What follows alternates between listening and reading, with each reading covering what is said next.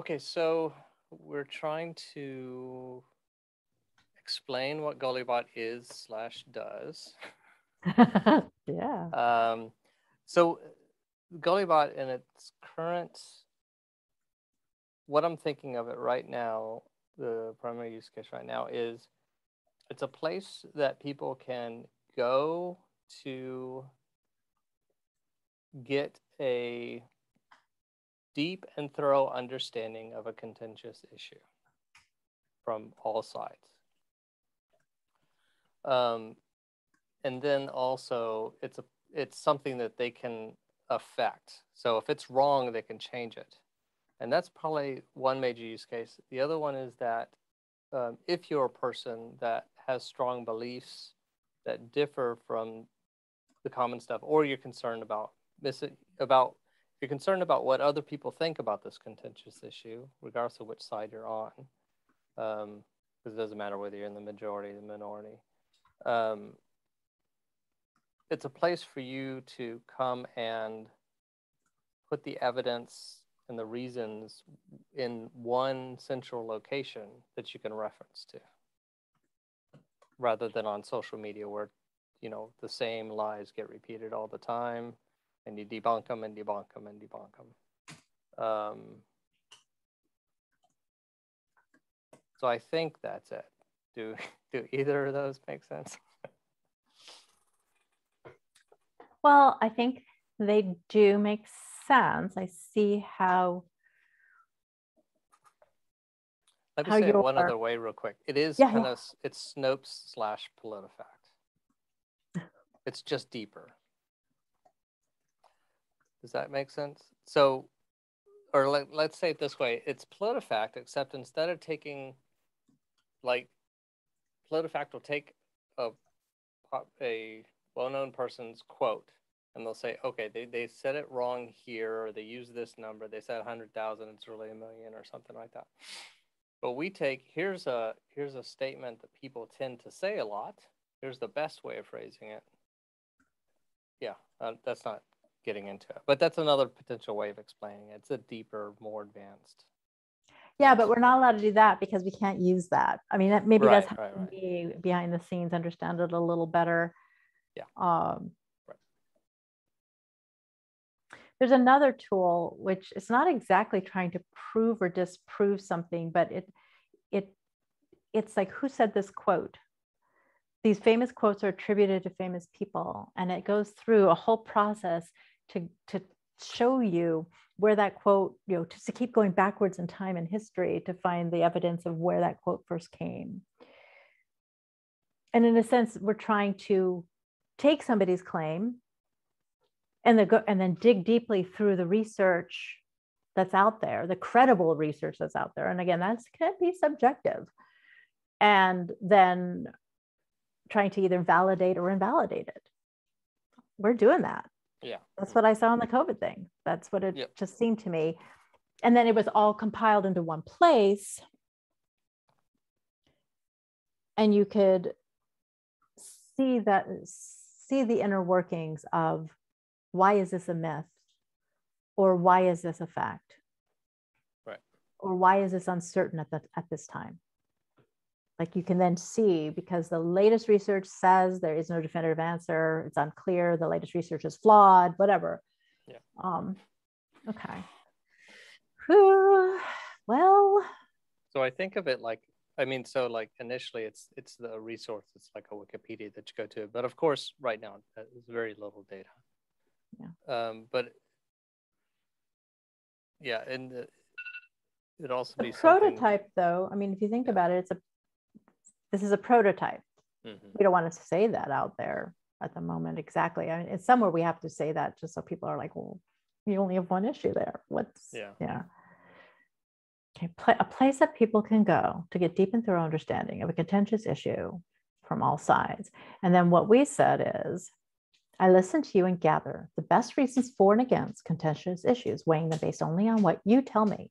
My process is transparency. You can see exactly how I decide what I believe, and you can change my mind publicly. This is on the website, of course. I strive to capture all sides of an issue, including yours. I mean, you really went out of your way to make sure that people felt heard, which is fine, which is good. And then the tagline, your reasons, our analysis, better decisions. Yeah. I think that helps encapsulate. So is this, no, oh, go ahead. I was just thinking that, yeah, I mean, so if we had to have the one sentence of what it is without all the coaching and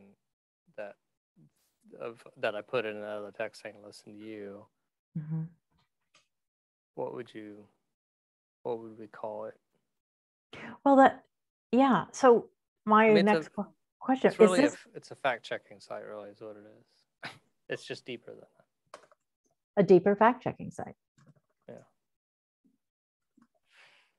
So is it a tool? Is it a resource? Is it a platform? Is it what is it?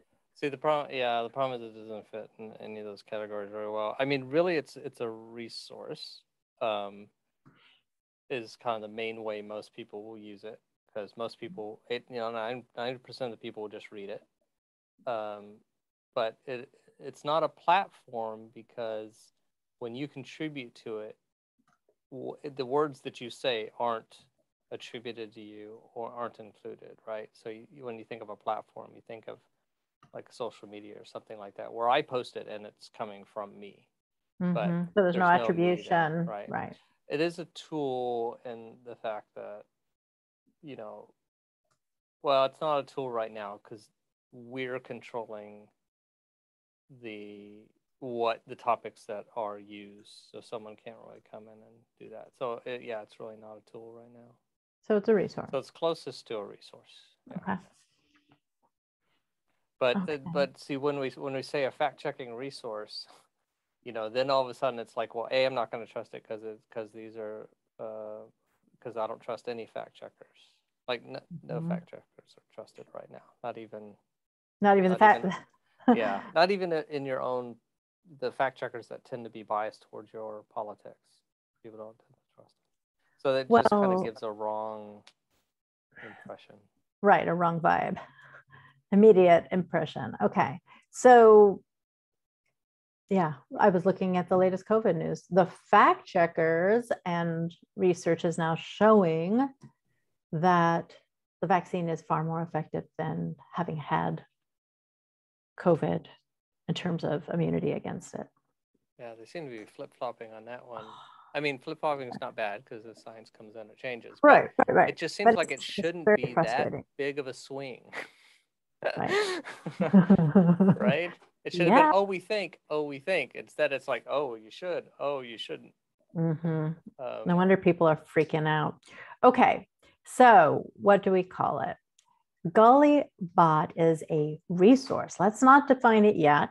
Let's then explain, right? Gulli Bot is a resource that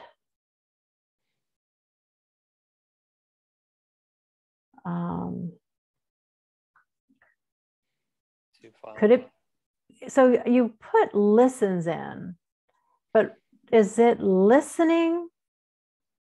I mean, Gulli Bot can say that he listens. Yeah, if we're talking about what it does, I think we can leave the whole listens and the you and all that stuff out. So if we just want to say it's a resource that has X, it'd be a resource to find exhaustive, detailed research on contentious issues.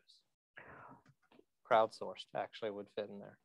Okay, so that it can say though, Gulli Bot is a resource that takes reasons it's given for and against contentious issues,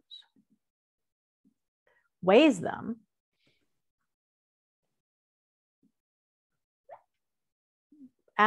weighs and analyzes, because you analyze first and then you weigh, right? Analyzes and I think weighs. We could consolidate that into one word. They're pretty much,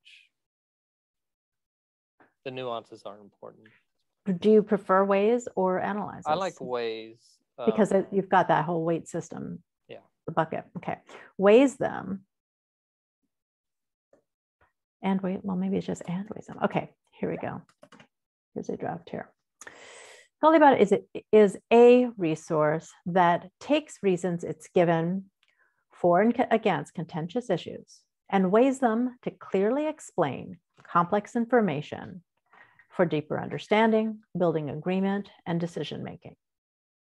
Still it's a little vague. Stilted, maybe vague. Yeah, and I'm just wondering that, like, if we're crafting I kind of like, so I guess I feel like it's a good experience for us to still kind of craft just the what is it rather than how we explain it. So I'd almost like to say it is a resource of blank rather than, because I think once you say resource of, and if you say a couple other words about how it gets the information rather than what it's getting, that you're leaving the person without an anchor. Okay, so Gulli Bot do you say a resource of something? It's a resource of, use it in a different sentence, because a resource of. Yeah, I'm not sure. I was using of just to distinguish from that. It's a resource. For. Usually I would use for with resource. It's a resource for something. Or a resource that. And it's really like something. It's really it's a resource for understanding contentious issues. The different sides. Deeply, yeah. Understanding the different sides of contentious issues.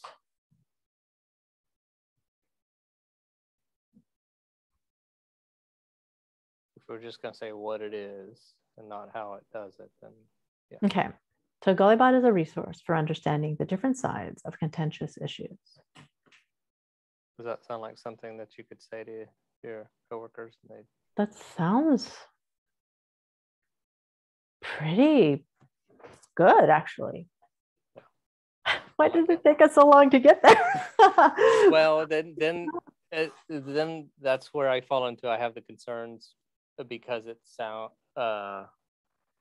sounds like it's, well, I don't know. The fact that we're saying all sides makes it soften the fact like we're not a fact-checking site that says our things from on high and there's no like feedback, right? Yeah, there's not saying we're fact-checking. It doesn't say, I mean, it says different sides. Yeah, so that helps. And it says understanding. I'm not trying to change your mind, but I'm trying to deepen the understanding here. Yeah. Gulli Bot is a resource for understanding the different sides of contentious issues. I just kind of pasted it in there. Yeah. So the other, I think it's good because we may still kind of massage that into the homepage. I think it's good to have that as a statement of what is it when someone asks what it is. So I'd almost like to make sure we set that aside as written, because we may munge it up a bit to get it on the website, or we may choose to have that be the first sentence and it works. Okay, I'm gonna actually paste it up here. There. And then we're saying that could be the first portion of the description for the meta tag. Because, so do we want it on the homepage? And if we did, do we want it in first person? And how do we first personize it? So hi, I'm Gulli Bot. I'm a resource for understanding. Oh, go ahead. So that's definitely a possibility. Of just using it as is and everything like that. My concerns are, and I haven't thought too long about these, so does it, it doesn't have all the emphasis to where that I'm listening to, that I really, really want you to tell me. It doesn't have all the you stuff and listening to you, although that could be in the sentence right after it. And maybe all that you stuff being really, really upfront is confusing when you're first reading it, because you have to set that all aside and understand what it is before you know whether you can look into it. So maybe it's better not to have it. So those are things I want to think through is do we need and can we put in all the stuff about, beating into their head that they're supposed to be a part of this process. Right. And the other thing is that, Gulli Bot has a score, but that score is temporary and it's just there as a guidepost. So Gulli Bot's not saying this is a fact, that it's a myth. Gulli Bot's saying, based on what I've been told so far, it's mythish. Okay. And I need your help. It's funny. I was listening to a podcast today with a psychologist, and she was saying a good phrase is, "What am I missing?" when you're in an argument,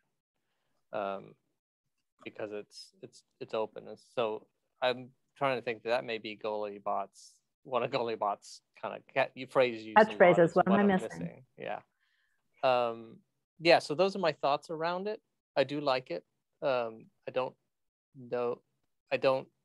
know for a fact that we have to change it. It might be perfect as it is. And then we just have other sentences below that about how it gets there, because then their next question is, okay, that sounds great, but how do I know that you actually are covering everything? And some of the other sentences, where it says, I listen to you and gather the best reasons for and against. We may not even have to. So yeah, maybe that is just change. Well, here's the first person version. I am a resource for understanding the different sides of contentious issues. I listen to you and gather the best reasons for and against them, weighing them based only on what you tell me. So what it does is immediately defines, and now you elaborate and you emphasize the I'm you, which is fine. Yeah. The more I think about it, I think that works out really well. We're getting closer. Yay! That's awesome. Okay, so now. Well, you think it's bad. So I've been not being able to explain it for a decade now. So. Oh my gosh. All right. Well, it's see, nice there we go. I'm putting it there now. Hello, I'm Gulli Bot. I am a resource for understanding the different sides of contentious issues. I listen to you and gather the best reasons for and against them, weighing them based only on what you tell me. My process is transparent. You can see exactly how I decide what I believe, and you can change my mind publicly. I strive to capture all sides of an issue, including yours. Flows. That works.